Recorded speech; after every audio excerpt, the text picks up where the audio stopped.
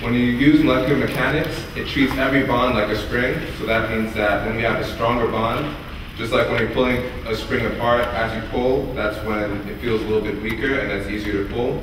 So that means that when you have a weaker bond, you're going to have actually a longer bond.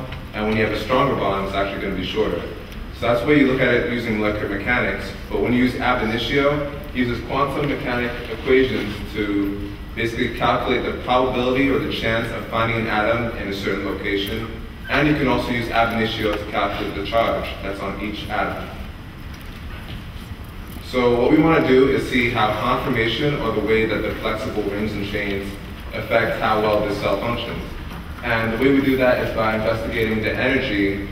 Basically, when you have a lower energy, you have a more stable molecule, and we want to see what kind of conformation leads to a low energy. Since this was a new technique, we wanted to use smaller molecules besides our CADPR. So we used 2'-DA and F3'-DDA. The important difference between these two molecules is that you have an OH here in 2'-DA, and you have a fluorine atom here in F3'-DDA. So the way we did this is that we actually took our ribose from the database that was already built into the program, and we made a few changes that I spoke about before, adding the OH and adding the fluorine. Then after that, we used ab initio not to calculate where the atoms are, but only to calculate the charge, because we still want to go by molecular mechanics to detect where the atom should be in the molecule. After that, we built 20 different conformations. These conformations represent a cycle of changes that can happen within each molecule, so that then we can see different trends that happen as we do our research. We extracted the ribose ring angles and the proton-proton angles. A ribose ring angle is an angle that consists of, it has to have 4 atoms, and it has to consist of either only carbons or 3 carbons and this 1 oxygen here. When you have a proton-to-proton angle, it has to start with the proton and end with the proton. So one example could be going from this hydrogen, this carbon, then carbon 2, and then the final hydrogen, H2 here. After that, we plotted the energies as a function against the phase angle. Basically, we labeled each conformation by the phase angle and then looked at their energy so that we could see different trends. So our results. The first thing that we noticed is that when we have, for F3'-DDA, there were 2 types of gamma torsions that were shown. One was at -60 degrees and one was at -180 degrees. What we thought was that for our molecule CADPR, that it would be better to have -180 degrees. So we thought that in these small molecules, it would be the same way.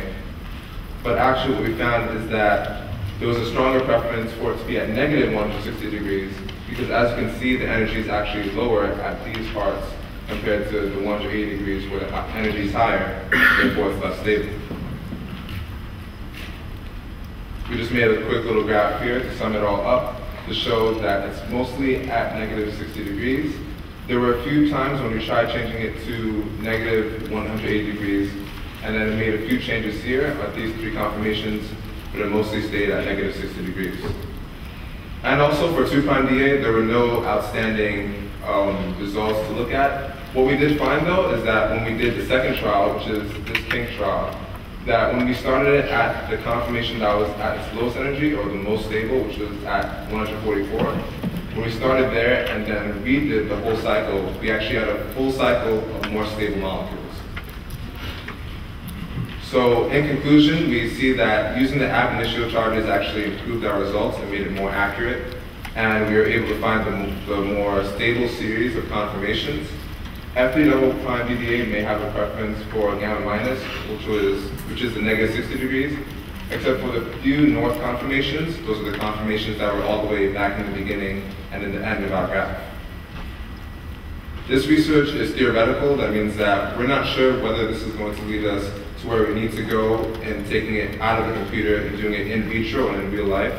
But the reason why this is important because, as I told you before, this helps regulate the heartbeat. And we think that there is this molecule that it binds to before it binds to the iodine receptor to release calcium. We don't know what this molecule is, but we think that if we can make a molecule from CADPR that's a little bit better, that can bond to the second molecule and stay attached to it, we can identify it.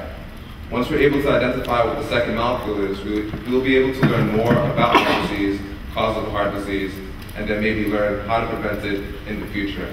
Unfortunately, that might be past my time. Life is too short. So this is my bibliography. My acknowledgements go to my mentor, Dr. Stephen Agnant, the St. John's University staff, Dr. Sat, and of course the HCS staff.